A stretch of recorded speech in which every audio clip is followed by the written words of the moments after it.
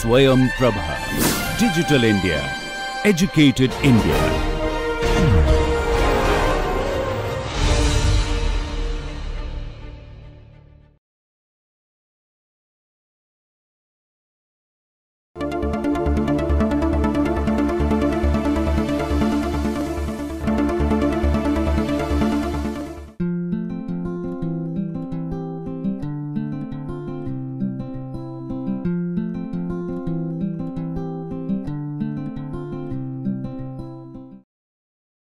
Welcome to lecture 13th of module 3 of course called Game Theory and Economics.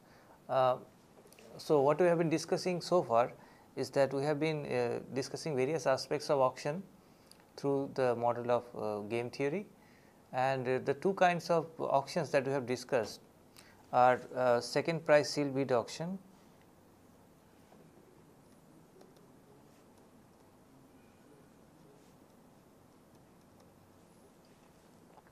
and first price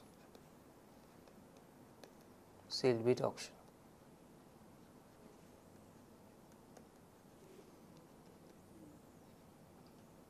So today what I propose to do is to look at other sorts of auctions which are prevalent, and then end this topic today itself.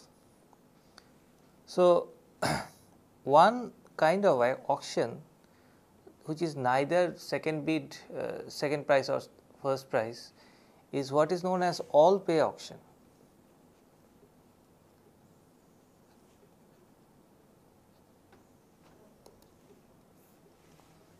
In all pay auction, the person who is not getting the object also pays, which means that suppose I have bid BI, but BI is less than the highest bid.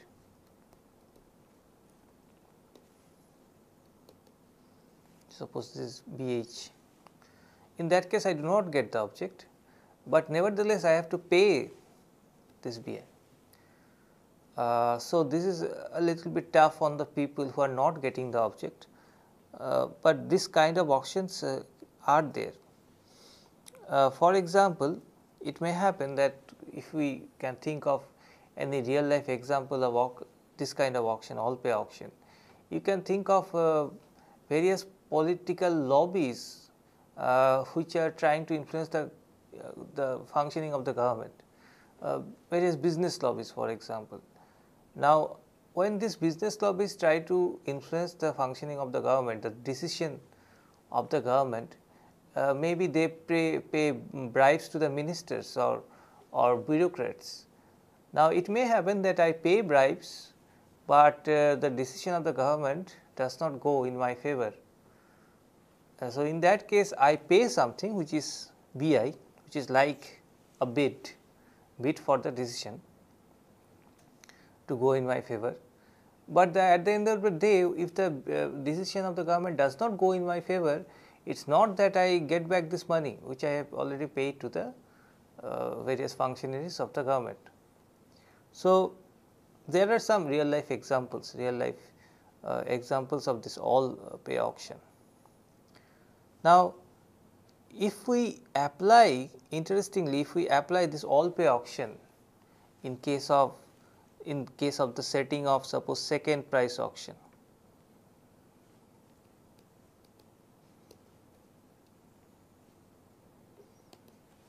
then what happens? Suppose this also has this all pay provision.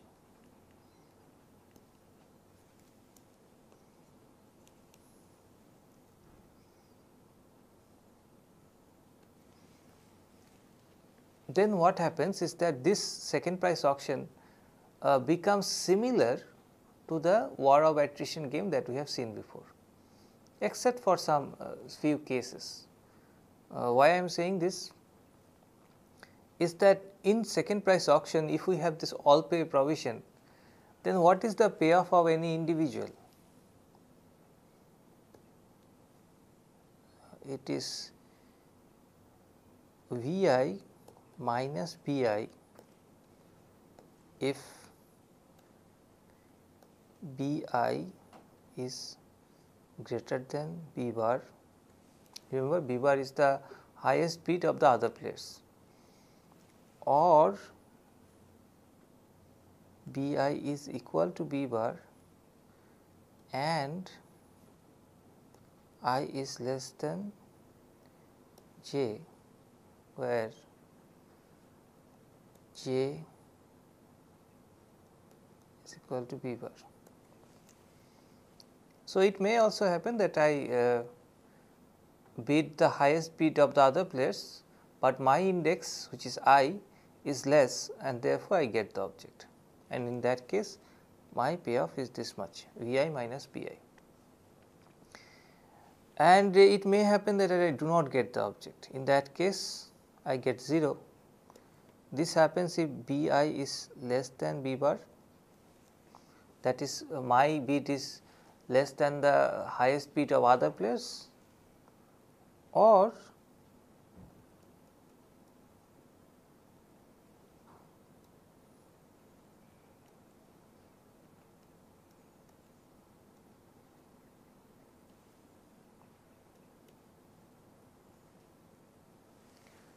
my bid is same as the highest bid of the other players, but my index is more than the indexes of these players who are bidding the highest. In that case also my payoff is 0. Now, look, this payoff structure is same as the war of attrition payoff structure, except for Bi is equal to Ti.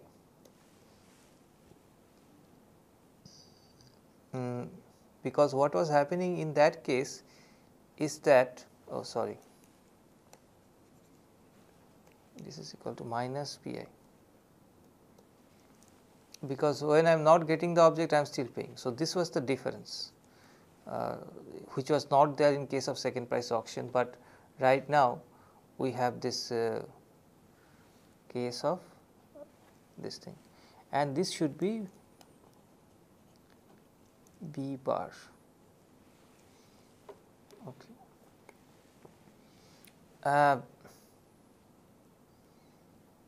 So, this is the case where I have only 2 players.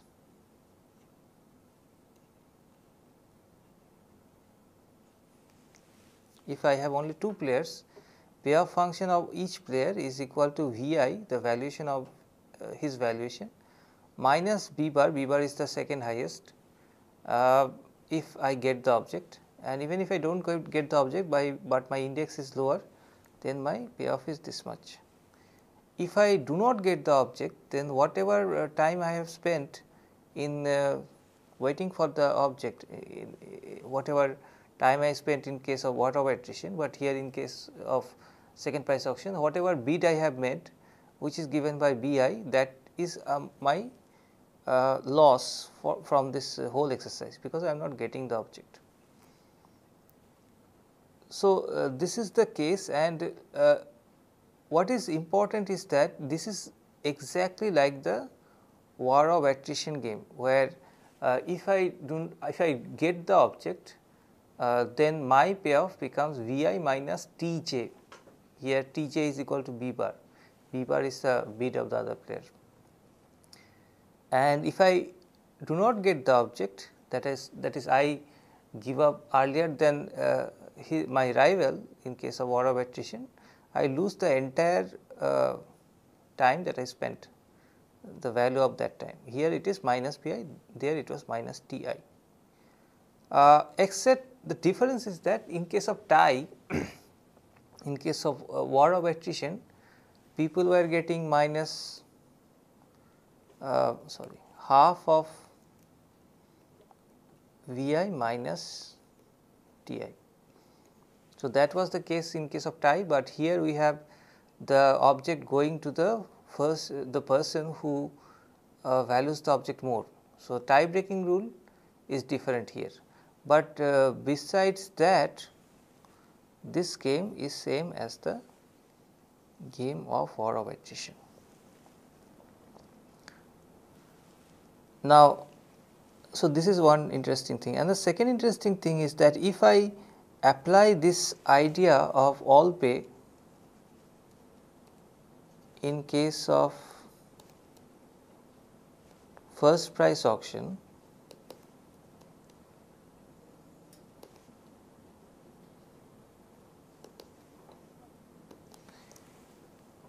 then what is the equilibrium that emerges from here?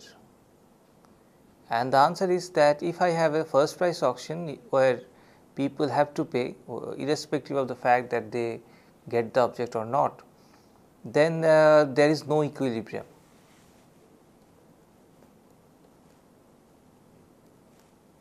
No Nash equilibrium.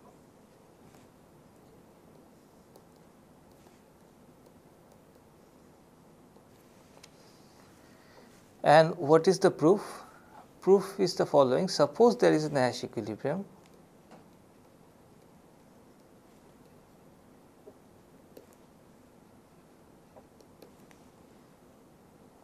Nash equilibria. Now, let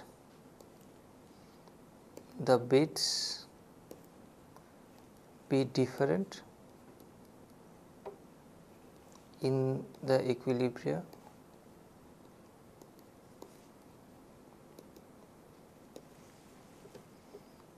if there are equilibria, then they can be of two types, either in the equilibrium the bits are different or in the equilibrium the bits are the same. Let us take the first case that the bits are different. Now, so I have B1, B2 where suppose without loss of generality B1 is greater than B2. Now, this a Nash equilibrium? This cannot be a Nash equilibrium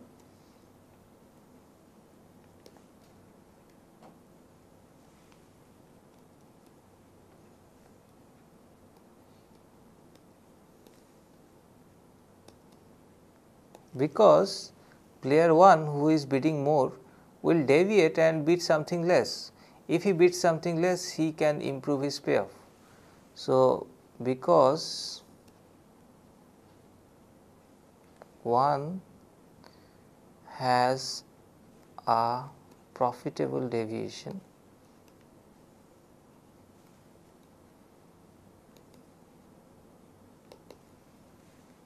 if he bids less than B1 but more than B2. So, this cannot be a Nash equilibrium because at least one person is having a profitable deviation. What can be the other possibility? The other possibility is that the bids are the same.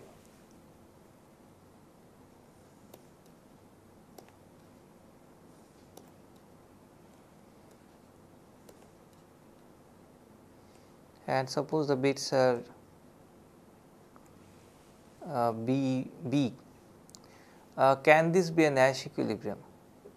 Here I have two possible cases. One is that B is greater than 0 or B is equal to 0. Now, if B is greater than 0,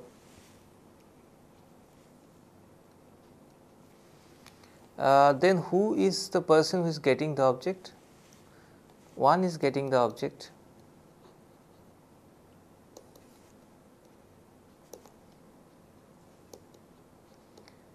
but is this a Nash equilibrium?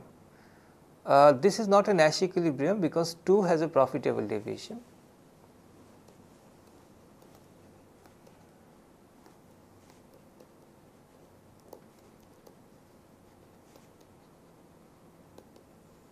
The reason being, here at BB he is paying, this player 2 is paying B, which means his payoff is minus B.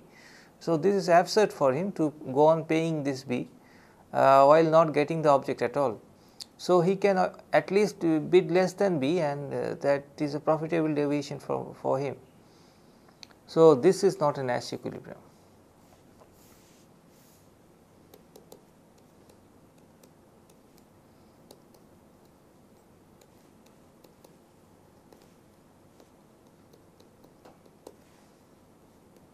the last case that is left is this a Nash equilibrium, that BB and the value of B is equal to 0. Here notice, though player 1 is getting the object, the difference between the previous case is that player 2 cannot bid less than this.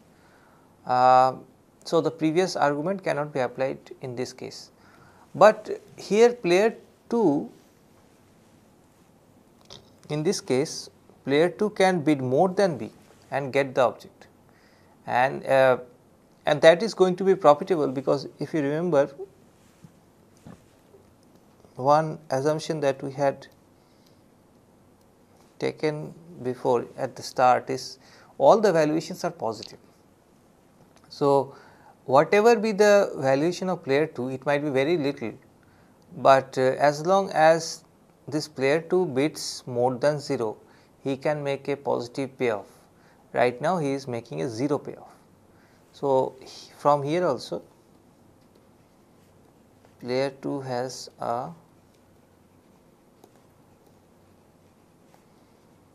profitable deviation.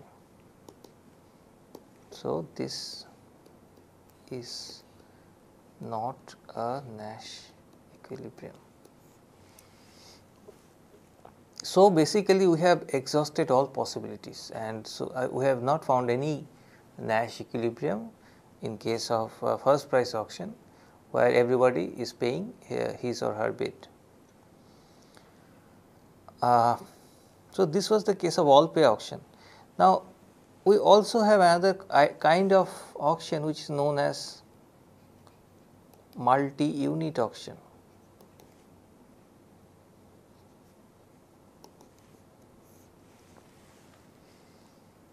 Here the auctioneer is auctioning not a single good, but different units of a good. So, it may happen that the auctioneer has k units of a good,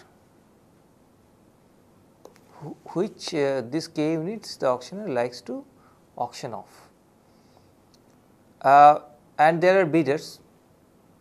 Now, since there are k units of a good to be auctioned off, a bidder, when he submits his bid, is not going to quote just one price, but a vector of prices having k elements. So, maybe B1 will look like this: B11, B12, B1k. Similarly, the last person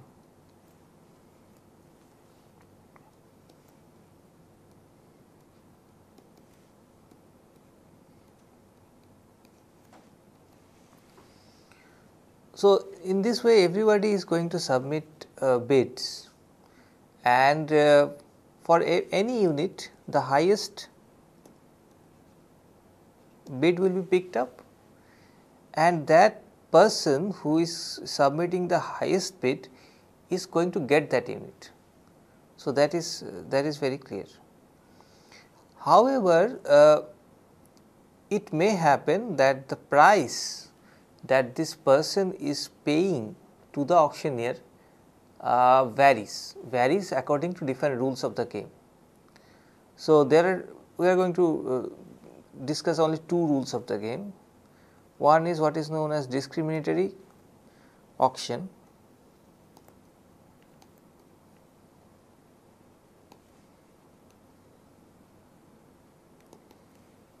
and the other is what is known as uniform price auction.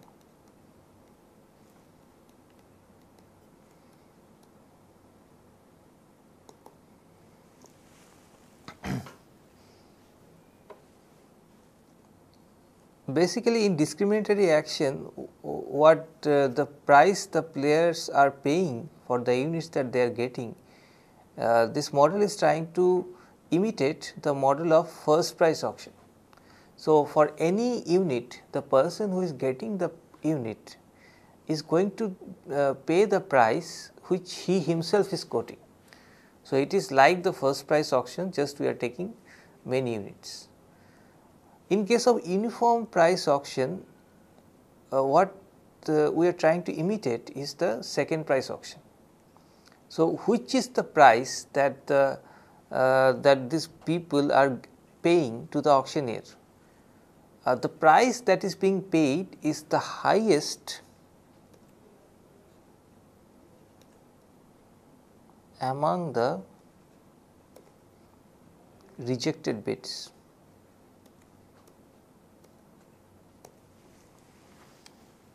To elaborate what the idea is, for each unit there is one price which is winning the auction, and there are many prices which did not win that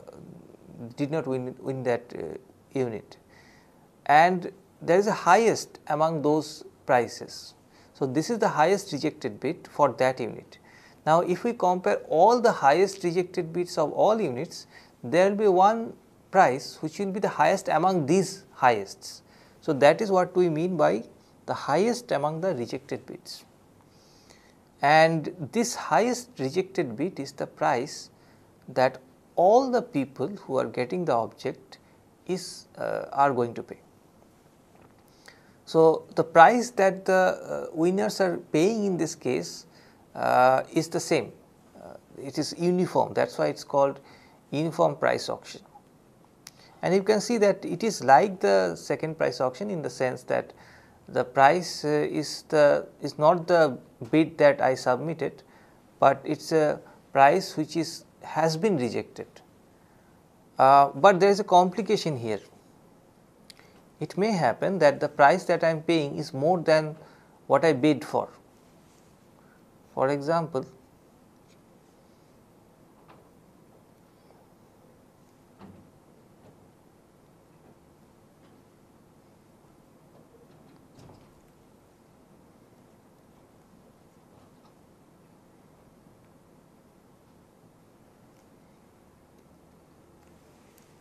take this case, this is unit 1 and this is unit 2. In unit 1, player 1 has submitted B11, player 2 has submitted B21. In unit 2, player 2 has submitted a higher bid, bid 2, it is B22, and player 1 has submitted B12.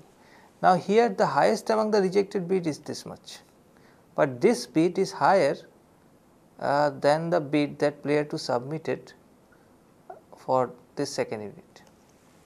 So, there is this added complication. What we are going to do is to look at one exercise from multi-unit auction.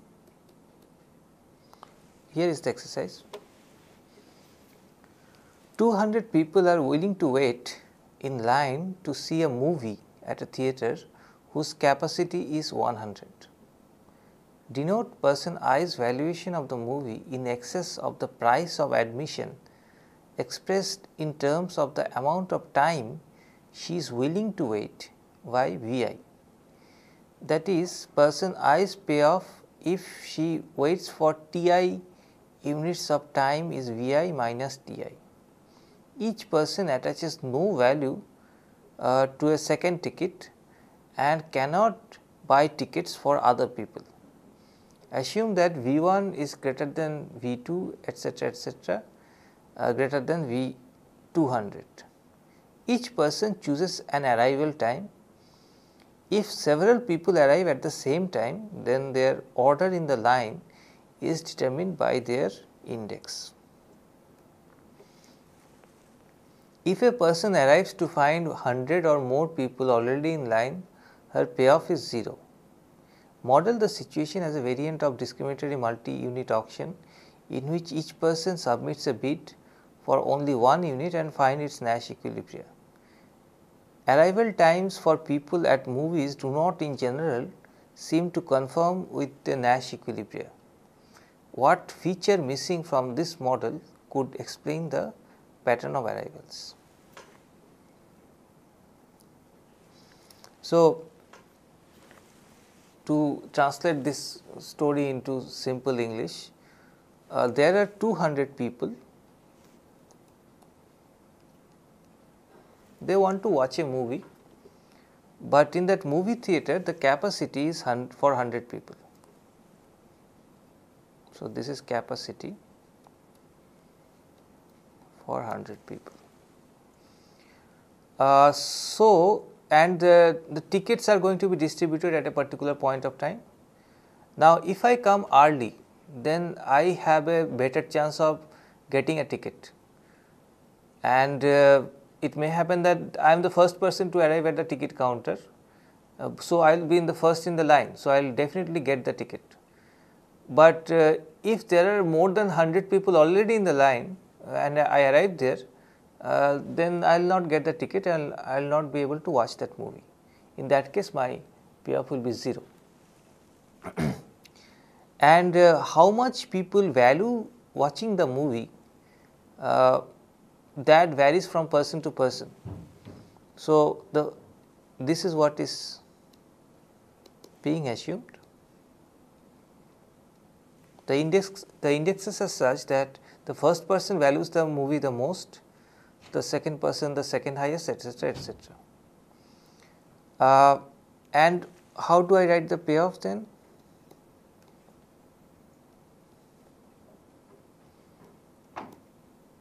Payoff is written as Vi minus Ti. There is this valuation from the movie which I get Vi, but I had to stand in the line for some time to get the ticket. So, that is denoted by Ti, and both these are expressed in the unit of time. So, I do not have any problem of unit.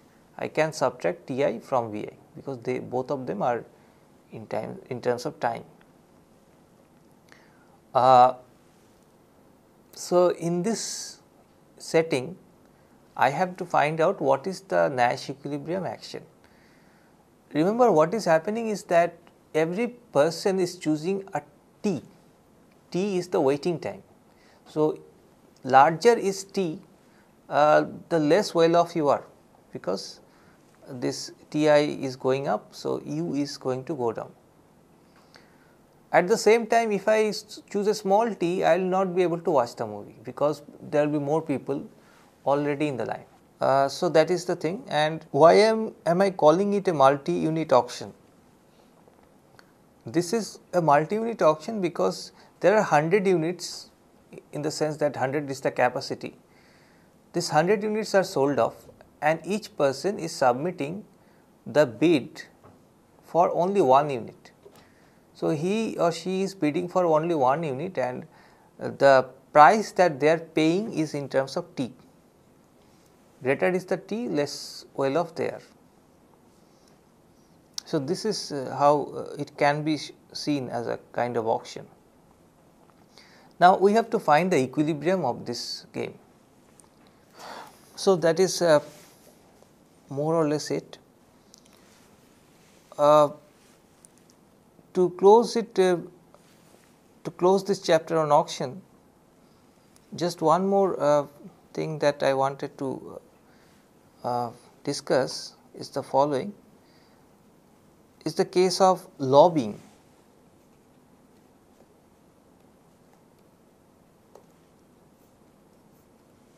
Lobbying can also be seen as auction. What I mean by lobbying is the following. Suppose there are different social groups, maybe business groups, they are wanting the government to follow a particular policy, the policy which is most beneficial for them, and there might be divergences. I might like policy X to be followed, my rival group might be wanting the government to follow some other policy, maybe Y or Z. In that case, we shall try to influence the government, and it may happen that the government is in a way selling these policies to people.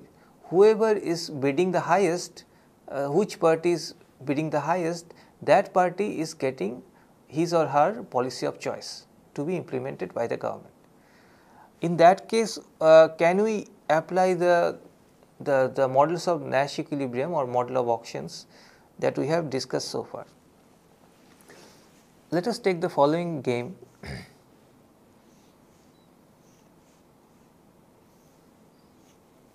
Suppose there are 2 lobbies, lobby A and lobby B. and there are 3 policies that can be taken by the government, and the numbers here indicate the benefits that the lobbies are going to get from the policies. So, in short, if X is the government's policy, neither A nor B get anything from this policy. If Y is implemented, then lobby A gets 3 payoff from the policy, lobby B gets -100 from the policy. So, it is very bad for lobby B, but little good for lobby A. The opposite thing happens if Z is implemented, B is getting 3 and A is getting -100. Now, what is the rule of the game? What rule government is telling to these lobbies to follow? And suppose the rule is the first price auction.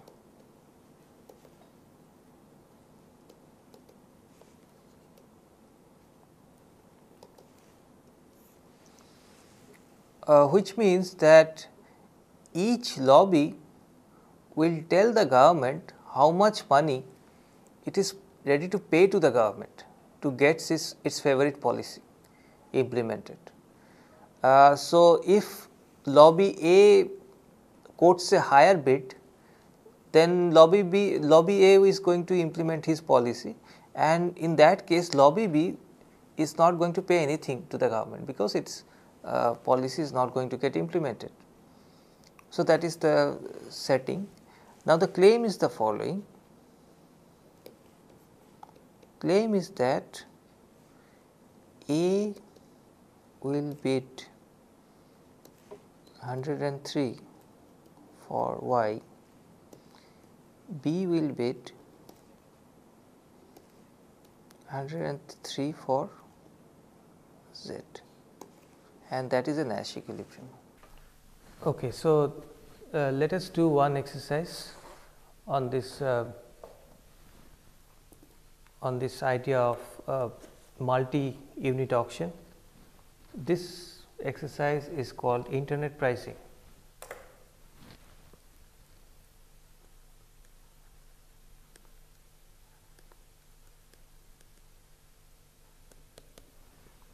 I shall write down the question first, and then we shall solve this problem.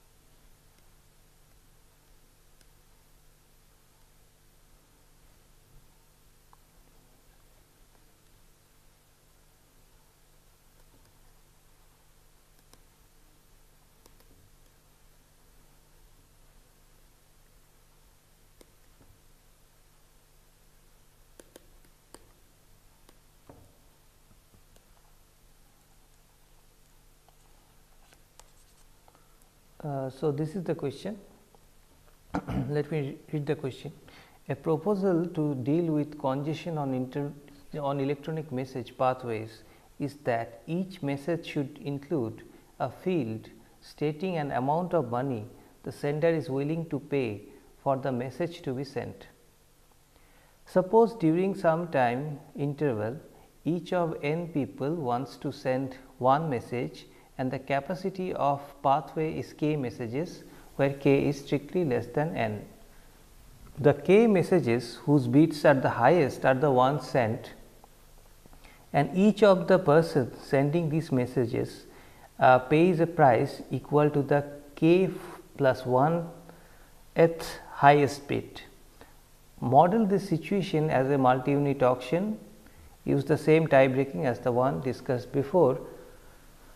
Does a person's action of bidding the value of her message weakly dominates all other actions? So, this is like the following multi-unit auction.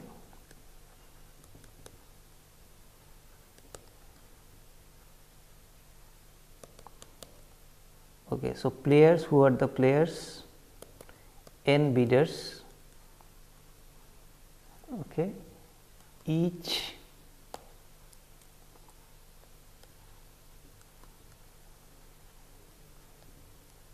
wants 1 unit of the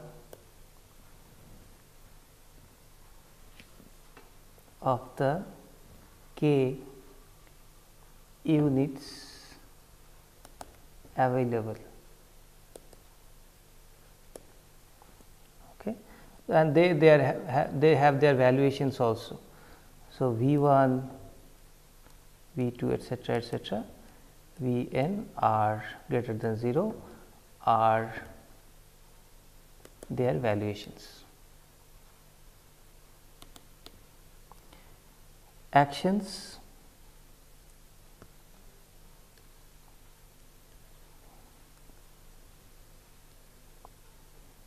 Actions are nothing but bids B1, B2, Bn, and finally preferences. Payoff is maximized.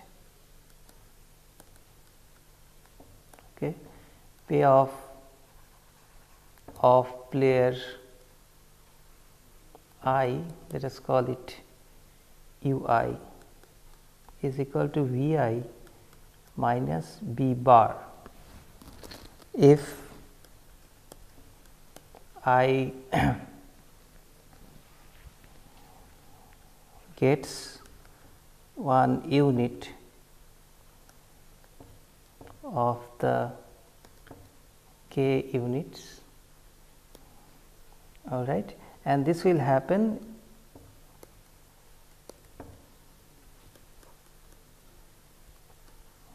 if i's bid is not rejected, B bar is the highest rejected bid. So, in this case Bi is greater than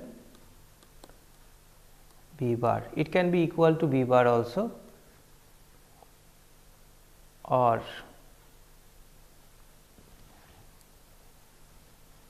Bi is equal to B bar, but I is greater than index of the person whose bid is B bar and is denied. So, this is the case when I is getting the object or 0, if I is not getting the object. So, in this case his bid is being denied. So, this is how it can be seen as a auction game. Now, second part of the question is the following. Does a person's action of bidding the value of her message weakly dominates all other actions? So, take the player I. For player I, BI is her bid and VI is her valuation.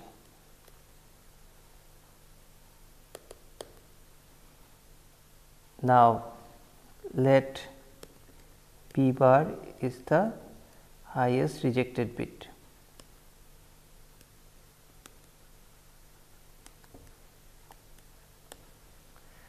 Now, for let us say VI greater than B bar,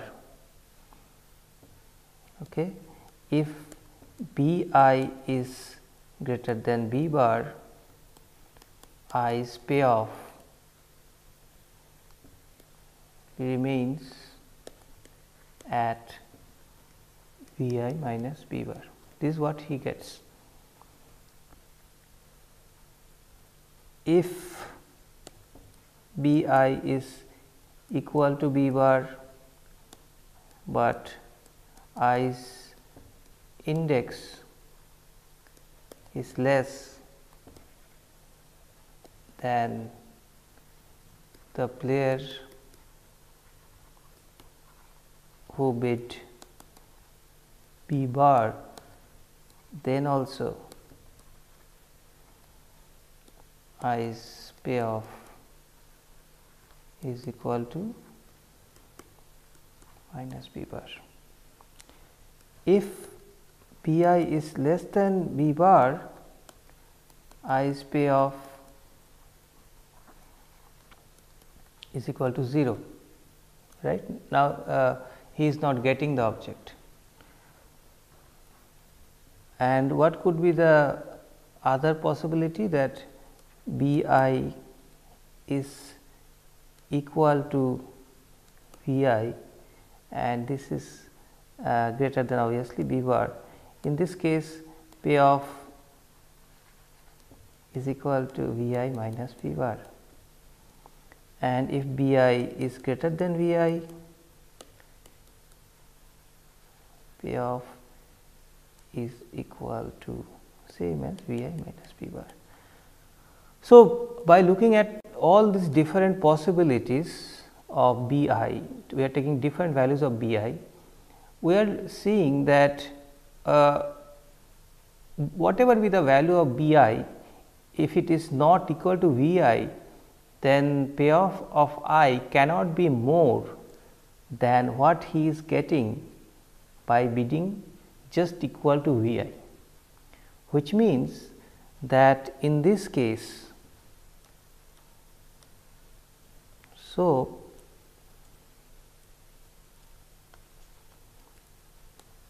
if VI is greater than B bar,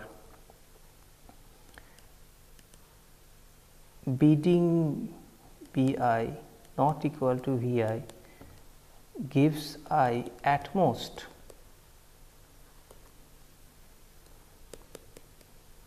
VI minus B bar, which he is getting by bidding BI is equal to VI. All right. So, BI is equal to VI weakly dominates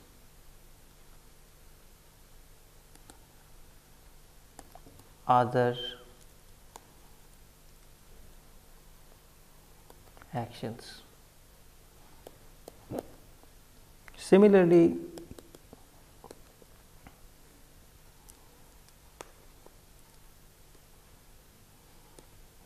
we can show VI weakly dominates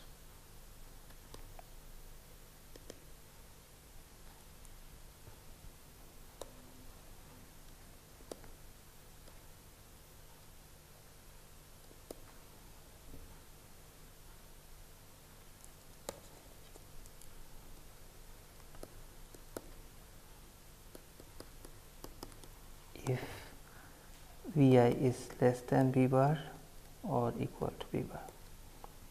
So, this is the proof that if in this case of multi-unit auction, where a person who is getting the object pays the k plus 1th highest bid, the valuation of one's valuation of the object weakly dominates over all her other actions.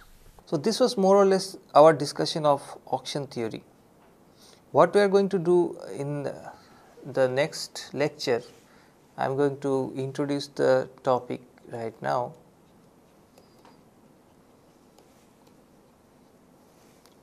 Is known as accident law. So, law in economics is basically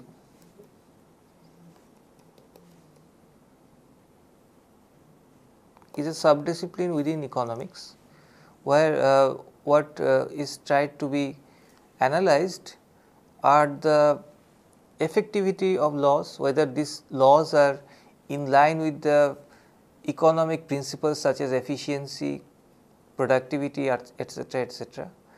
And can we have certain laws, therefore, can we have certain laws which are efficient in the economic sense, or can the laws be improved? So, here also we are going to look into a particular sort of law which is known as accident law. So, in an accident law, what is the general setting? There are two parties of this accident law. One is, suppose, the injurer,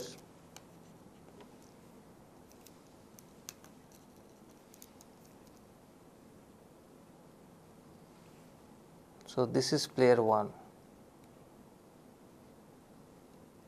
who will be called the injurer, and there is this player 2, who is the injured person, let us call him the victim. So, to visualize this thing, there can be several examples. What one example could be that a pedestrian is crossing the road and suddenly a car comes and hits him. The loss that occurs from this accident only is accruing to the victim, that is why he is called a victim. The car owner or the driver is not at a loss now, he is not getting harmed in any way. But now the question is, when this accident is taking place, there are two sides to the story.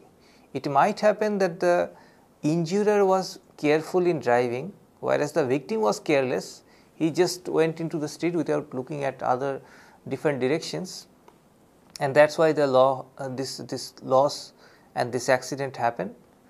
Or it could be the other way, that the victim was very careful in crossing the street, but the injurer, the car driver, was rash, and that is why it happened, this accident happened. So, can there be a law which apportions, which assigns a kind of care that these two parties should take, such that this kind of negligence from each side is minimized, and we get outcome which is efficient for the two parties taken together. So, this is something which we are going to look into in the next lecture.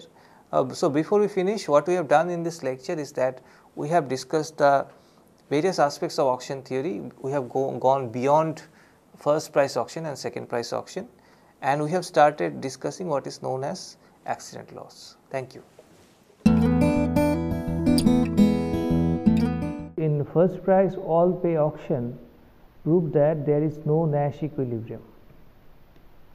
Now, remember, in first price all pay auction, how is it characterized? Everyone pays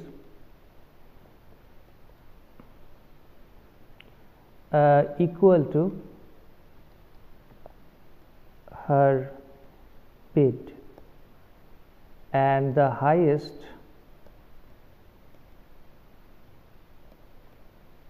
bidder gets the object. Now, here we have to show that there is no Nash equilibrium.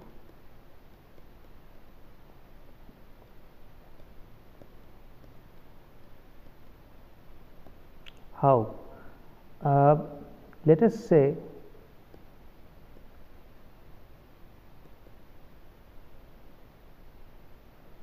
B1, B2.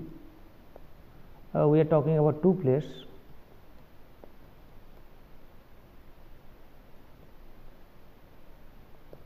Okay. Suppose there are two players and their bits are B1 and B2. Can there be a Nash equilibrium? Suppose the bits are such that B1 is not equal to B2. So, this is case 1, and there could be a case 2 where B1 is equal to B2. And suppose when B1 is not equal to B2, let B2 is greater than B1. Now, in this case, obviously player 2 will get the object.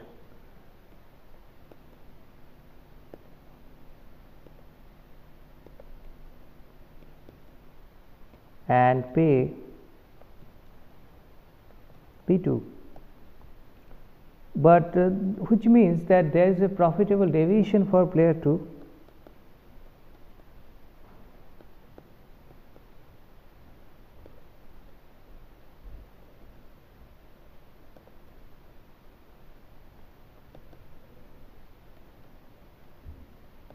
She can bid less than P2 and still win the object.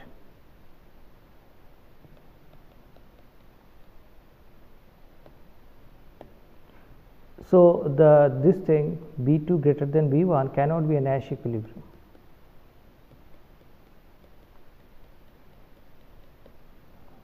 So, this case is then ruled out. If the bits are different, then they cannot be Nash equilibrium. If bits are equal, then is there a profitable deviation for one player?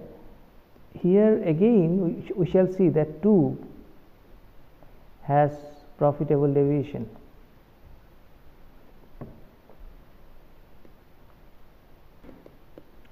This is because in the case where B1 is equal to B2, one is getting the object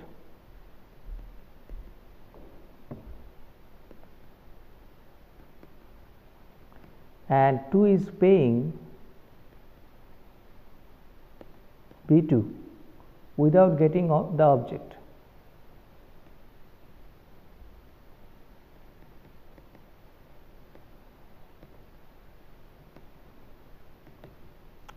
So, 2 can bid B2 greater than B1 and get the object. In which case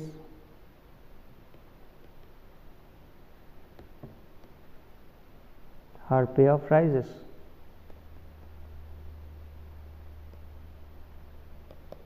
So, we find that none of these two cases, first when B1 is equal to B2 or B1 is not equal to B2, in none of the cases there is an equilibrium, hence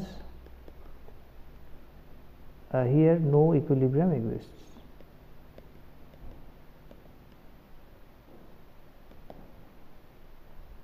Question number 2. So, in question number 2 we are given a matrix where the numbers are showing the benefits that these two parties A and B get from each of these three policies X, Y and Z, and we have to show that in a menu auction the equilibrium exists with the following bits: 51.5, 103.0 for A, and for B 51.50, 103. Now, here so these are the bits that are we have to prove that they are the equilibrium bids.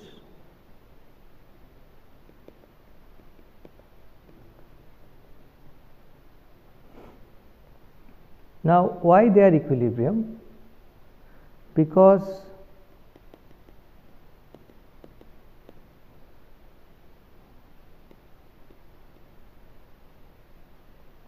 if A bids less in X, then Y gets implemented.